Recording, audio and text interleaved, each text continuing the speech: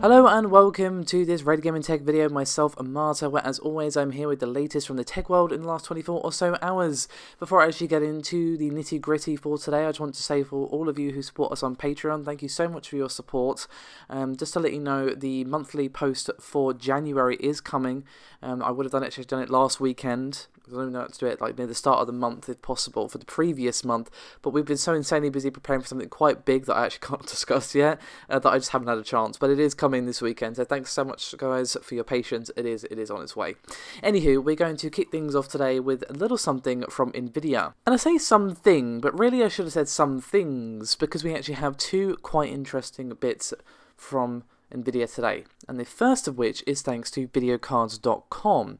Now they actually made a tweet basically stating that according to their sources we are going to be seeing a 16 Gbps variant of the RTX 2080 Ti.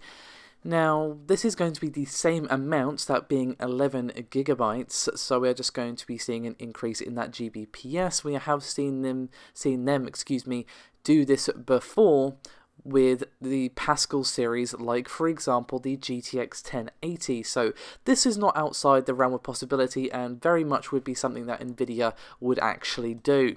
But the second thing we have, which I think is more interesting, is that we could see a new architecture at GTC. So basically we are having the annual GPU Technology Conference next week, and according to a report on tweaktown.com, we could very much be seeing Ampere being teased at this very event from Nvidia. Because, well, it just makes logical sense, as Tweaktown themselves point out, because obviously they're not going to be talking about Volta really. Volta is kind of old news. Turing is obviously pretty well known at this point. We obviously have had new variants come out, so they may talk a little bit more about the latest additions to that lineup, perhaps talk a little bit more about the improvements to ray tracing and DLSS and all that sort of thing. But they're also going to have something big to share, or big to tease at least, so it would make sense that it's going to be Ampere, which is what we are expecting to see be the next GPU architecture from Nvidia, and is expected to be on the 7nm node. Now, this is not by any means to say that we're going to see a new graphics card teased or released, but instead the GPU architecture. Because again, Turing pretty much just came out. It's not been out all that long, so obviously if they announced a new graphics card this soon, even if it wasn't due to come out for like another year or something, I don't think that would go down particularly well. So I do think it is just going to be the architecture behind it. Perhaps we'll get the confirmation of the fact that it's on 7nm. Either way, I think it could be really interesting, because we can kind of get a little sort of hint at what's going on behind the curtain with Ampere. Now, of course, this is all pure speculation. For all I know, Jensen Huang's going to come on stage and just do a little tap dance for half an hour, but, you know, I'm going to go with a more realistic approach here. So we're going to move over from Nvidia to their arch nemesis AMD, as we actually have yet another entry into the rather crowded Polaris 10 market, as AMD have launched a China-only Radeon RX 560 XT. So again, this is only going to be sold in China, and at the moment there's not even a rumbling that we'll ever see it come to America or of course Europe. Now at present, Sapphire is being the sole vendor of the card. So what spec reductions do we actually see? Well, essentially what we are looking at is a cut down version of the RX 570. And we see the cuts in the normal places. We see 28 CUs, and we also see a reduction in the clock speed. It's going to have a boost clock of 1073, so 1073 megahertz, and for shader and texture performance, it's going to have around 75% of the throughput of the RX 570. Now, interestingly, we do still see the full 256-bit memory bus from Polaris 10, but we are going to be seeing a slight reduction in memory bandwidth. It's going to be GDDR5 running at 6.6 Gbps, so just a small step down. And as for how much VRAM we're actually going to be seeing on offer, it is going to be either in 4 gigs or 8 gigs variants. Unsurprisingly, we are seeing no change in the TDP. It's still holding steady at 150 watts. Now we might see a ever so slight reduction due to the fact that obviously we have had all those cuts that I just went through, but officially AMD are saying no, it's 150 watts, because it's better to say, look, it's going to be the same, and you maybe see a reduction of a few watts here or there and get a nice sort of pleasant surprise, rather than sort of promise it and obviously not be able to deliver, which I think makes perfect sense. So essentially the 560 XT is essentially aimed at filling the gap between the RX 560 and RX 570. But unfortunately we do not have any idea on the price. We do not even get a rough sort of ballpark figure even of how much this is going to cost, because that is obviously pretty damn critical. But it is a rather interesting part. A bit of a shame that we'll not see it released outside of China, but it's not exactly surprising. AMD have done this before with the RX 580 to 2048 SP, which really just rolls off the tongue. You can really tell by the way I just struggled to say it just now, that how smoothly that rolls off the tongue. But in all seriousness, they have done this before, but still, this is a interesting offering.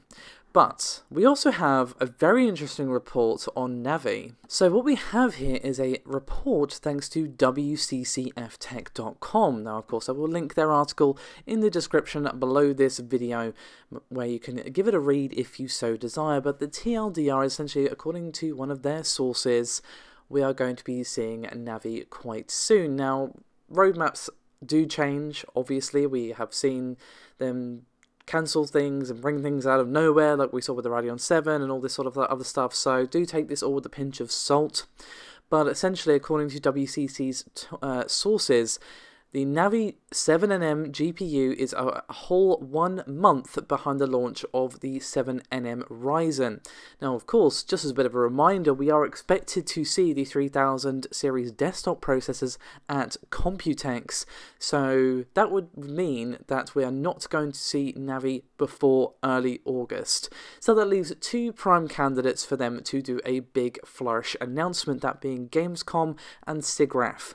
Personally, I would put the sensible money on Gamescom because, well, it is obviously a gaming convention, and 7nm Navi is obviously going to be aimed at gamers. SIGGRAPH would still make sense. I wouldn't be surprised to see it there as well, but I would think the main reveal is going to be at Gamescom, but again, we don't know for sure. That is pure speculation. So the TLDR of all of what I just said is that we're going to see Ryzen 3000, we are expected to see that at Computex, and then a month later we are going to be seeing 7nm Navi. So we are going to finish up today's proceedings, a little something from Intel. Actually, I should say some things again, that's twice I've done that now. But the first of which is actually regarding Comet Lake. So what we have here is yet more information that has been brought to us thanks to an update to Intel's Linux DRM kernel driver and core boot, which previously went under the handle of a Linux BIOS. And thanks to these, we have some pretty cool information about upcoming Comet Lake processors. Now, the description in the update in the Linux DRM kernel driver says that Comet Lake is, quote, coming off of Coffee Lake. So that very much implies that we are seeing yet another refresh of Coffee Lake here. Now, they also state the driver update, that we're going to be seeing Gen 9 being continued here, and we also see both GT1 and GT2 configurations, and obviously GT is graphics technology. Now, the more interesting thing is actually found in core boot. Now, this can be found on the GitHub page, which of course will be linked in the description below this video. But according to the information there, we are going to be seeing Comet Lake U, which obviously, as you might guess, is aimed at laptops, when these are going to have up to 6 cores, whereas Comet Lake H, and Comet Lake S will have up to 10 cores. Now, just a bit of a refresher. We are expected to see, and I do say expecting because we don't obviously know for sure, to see Ryzen 3000 potentially have up to 16 cores on a single chip. And we are expected to see Comet Lake launch in the middle of the year. So we could see these announced at Computex this year. And if this holds true, and again that is a pretty sizable if, we're going to see Comet Lake come out and then if the rumours about Ryzen hold true, we're going to be seeing that come out in July. And obviously 16 versus 10, don't have to do much quick maths on that one. So we have one more Intel thing. I did say some things, as I already said, and we have a bit of an update from Intel to its control panel, more targeted towards gamers. So we have a video which was shared by Intel Graphics, and we have a much improved, more gamer-friendly control panel for Intel Graphics being shown off here.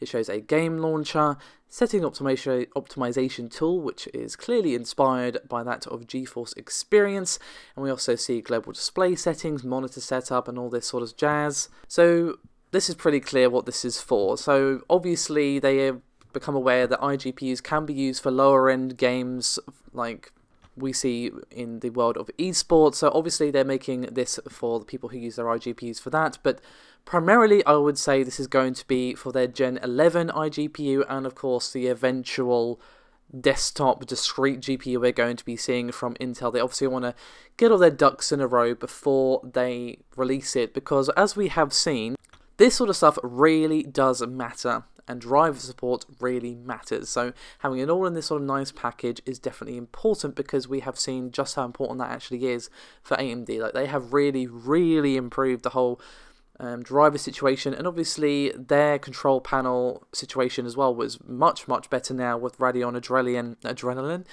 That's the word I went to say, sorry about that guys, bit tongue-tied today apparently.